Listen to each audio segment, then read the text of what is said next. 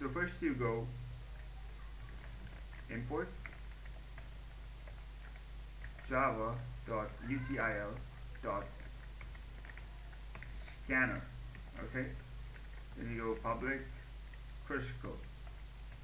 Now I have sorry, public class Kruskal, because the name of the file is Kruskal. So your public static void main string args. This is the main function for all you C++ and C users. I mean, it's not very difficult. I mean, this is the main function. That's int main return 0, that one. So then you have a few different kinds of variables which you go in here. So the first one is obviously the matrix. You have int matrix equal to new int, and I'm going to use a 5 by 5 matrix.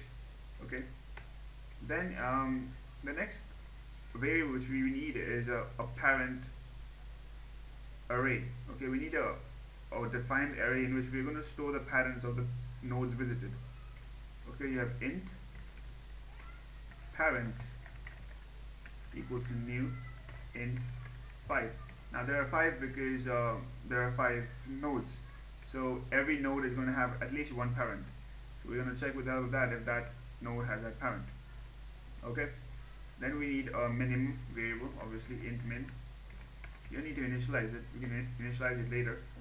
Then you need two variables, that is int u is equal to 0, initialize it to 0, and int v is equal to 0. So the next thing we need is number of edges, edges, which is equal to, let's say 1, and int total, which is equal to 0. We initialize it to 0. So these are all the things we need in order to start the algorithm. Now we need to take the input from the user, that is the graph matrix. So for int I equal to 0, I less than 5, and I plus plus. Then we go and make another int j equals 0, j less than 5, and j plus plus. This is just because this is a bidimensional array, which means it is of more than one dimension. Sorry, it's of 2 dimensions, which is why we do this. Also, I want to go and set the parent of I is equal to 0. Now I'm doing this because see, I is going from 0 to 5, 0 to 4, sorry, I less than 5, so it's going to 0 from 0 to 4. So every value of that is parent of 0 through parent of 4 will be equal to 0, and that is important. You understand it later. So we do this and we go, oh sorry, I didn't make a scanner object. So you go scanner scan equal to new scanner system dot, and you don't have to worry about this a lot because this is a standard method for creating a scanner scanner object. It's just a way to take input from the user. There are multiple ways to take inputs. This is just one of those ways. Okay, so you take the input from the user like this. Go matrix I j is equal to scan dot next int. Now we are going to deal with integers, so that's why I said next int. Now one more condition: if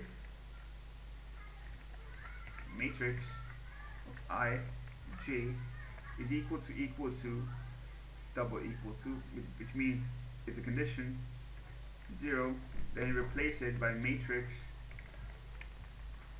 I and j by 999, because 999 is the maximum value which we are going to see in this particular example. So next we're going to check a condition and run a loop. So we go while number of edges, edges, edges is less than 5, then you run this loop. Now why do we check this? Because you want this thing to execute how many times. Now edges is 1, okay, number of edges is 1, so every time you execute this loop you'll go number of edges plus plus, but that's a different topic.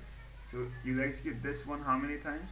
If you do number of edges plus plus, you'll go once for 1, 2, 3, 4 times. That's the one less than number of nodes. Okay, so that will be the number of times you want to execute it, and that will be counting the number of edges you actually have visited. because Kruskal's algorithm is basically running on the fact that you actually visit edges and not nodes. The prim's algorithm was based on the concept of visiting nodes and not edges. So just remember that you're visiting edges, not nodes. That's why you're calculating the number of edges. Okay, so then you set min equal to 999, and then you go and find out the minimum value, which is of the edge which is inside the matrix. So how do you do that? You go for int I equal to 0, I less than 5, I plus plus, for j equal to 0, j less than 5, j plus plus, and after that you check the value of minimum, int. Okay, and after that you check the value for the minimum. So you check if matrix of I comma j is less than min. Okay, so if matrix is less than the matrix of that value is less than minimum, which means that matrix is basically less than minimum, but minimum is supposed to be minimum. So you give the value of minimum to the of matrix ij to the minimum. So you go minimum is equal to matrix I comma j. Okay. Also, what you do is you give u is equal to I and v is equal to j. Now this is going to be very important in our next step, and that is to find if they form a loop. Now if these okay, so what you do over here, you find the edges. Okay, now if you found the edge which you want to connect, you have to go out and check whether that edge is forming a circuit in the graph or not. So if it is forming a circuit, you don't want it to form a circuit. Okay, you don't want that edge.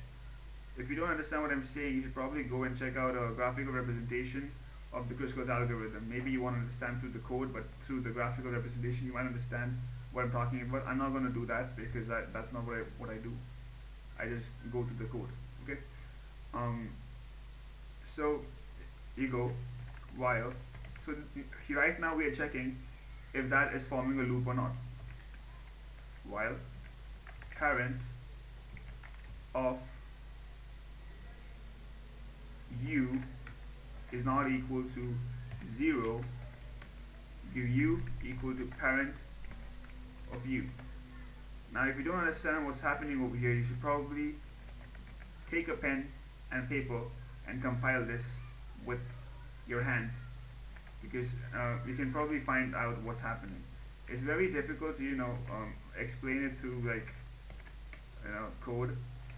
Obviously code is very hard to understand even for like me. I'm not a very smart person by default. So after that is done, we check if v is not equal to u. Now if v is not equal to u, what do?